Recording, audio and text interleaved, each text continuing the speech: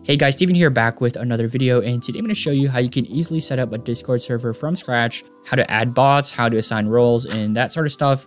Whether you're just making a group with your friends, or you're trying to create a server for your YouTube channel, or if you're a Twitch streamer, this is going to be the perfect video for you. I'm going to leave timestamps in the description below in case you want to skip to a certain section of this video. And yeah, with that being said, hit the thumbs up button and let's get straight into it. So first things first, I'm going to plug my own Discord server. It has over 600 different members who are content creators, photographers, videographers, graphic designers. So if you want to find collaborations, talk to people, get advice, check the pinned comment below.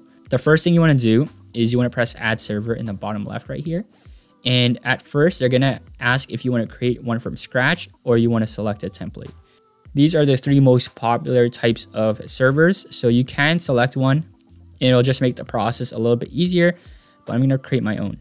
You also want to select the purpose of your server. So I'm going to click on for a club or community. And you also want to enter your server name as well as a logo. The logo just appears on the left-hand side where all your other servers you're in appear. I'm going to select my own. I'm going to leave a link to Canva, which is a free photo editor. So if you guys check the description, you guys can basically check out a bunch of free logo templates in case you don't know how to make your own or if you don't have one. So once we're done creating it, it's going to show you your server. So the first thing you want to do is set up navigation. Navigation are basically channels, categories.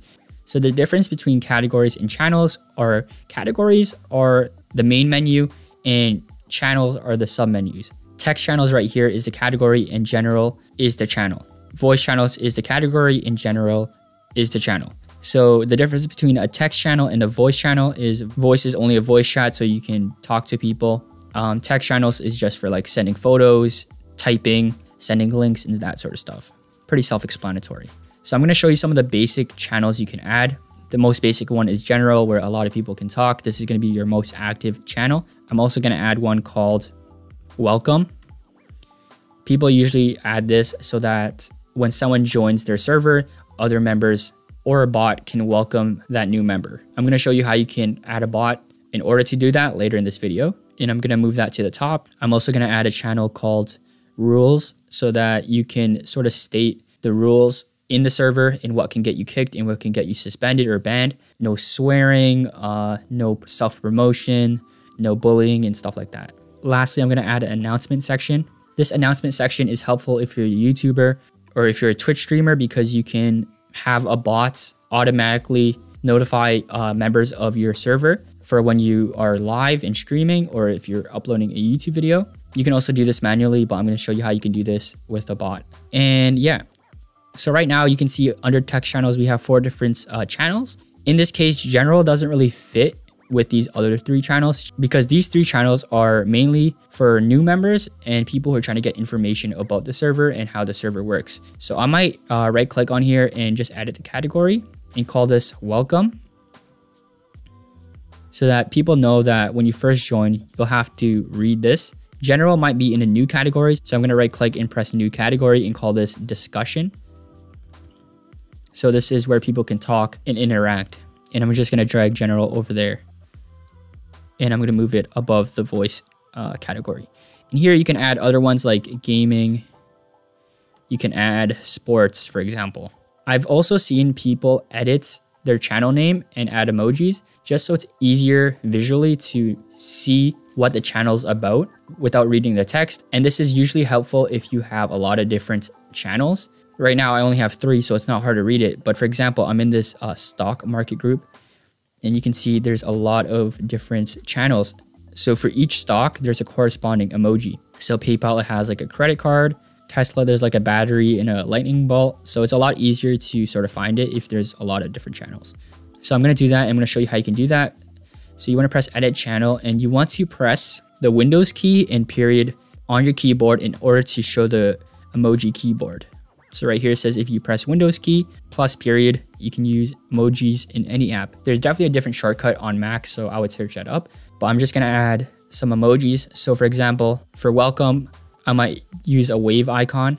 I'm going to speed this up so that you guys can see how it looks like with emojis on all these different channels. So right here, I've added an emoji to each of the text channels. I can also do this for the voice channel, but there's usually only 1 or 2 voice channels, just because a lot of people are more inclined to type in text rather than talk to people on voice channels. But you can definitely add different voice channels like gaming or maybe sports as well, for example. And you can also add emojis there. The next thing you want to do is you want to go to your server settings and you want to set up different things here.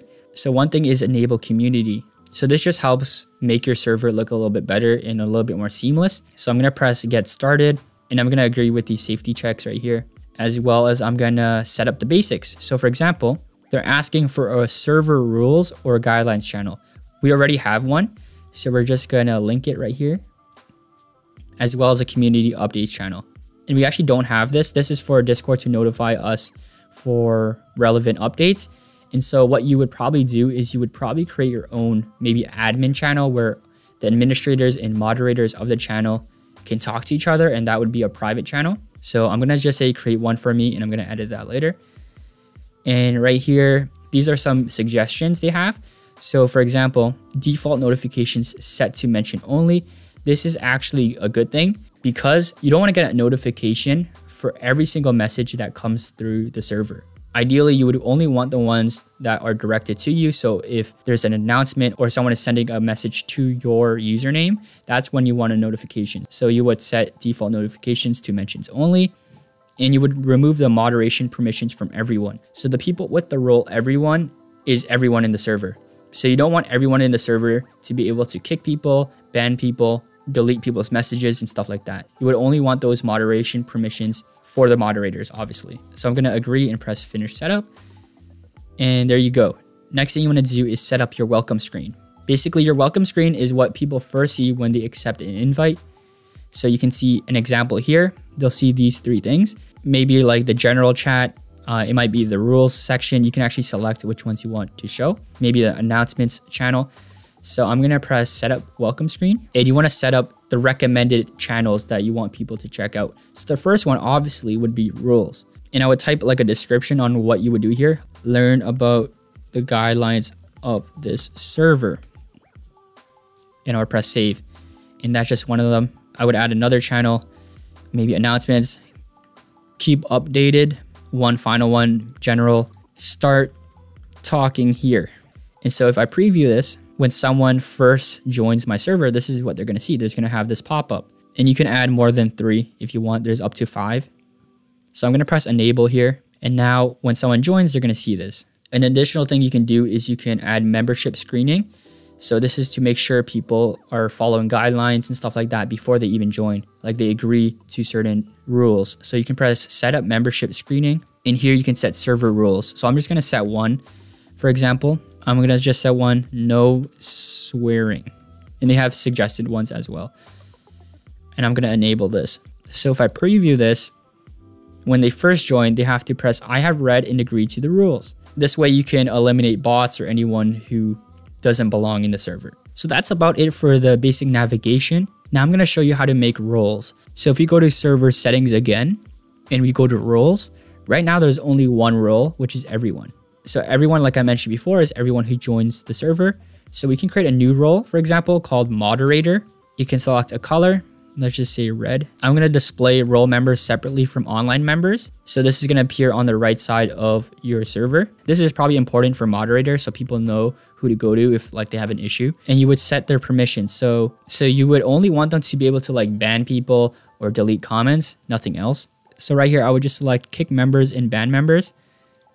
I forgot to check these options because these are for audio channels. So you also want the moderators to be able to mute members, deafen members, and move members. And yeah, I would save changes. There's also another role that people like to use, which is admin. Basically, this is almost like an owner. They're able to change certain server settings and access the same things I see here. And these people are almost like the owners. They're able to manage basically every aspect that an owner can manage, except maybe delete the server. So you just want to scroll down here and press administrator, and this will basically just set the settings for you. And as they mentioned here, this is a dangerous permission to grant. So you would be very careful who you give this to.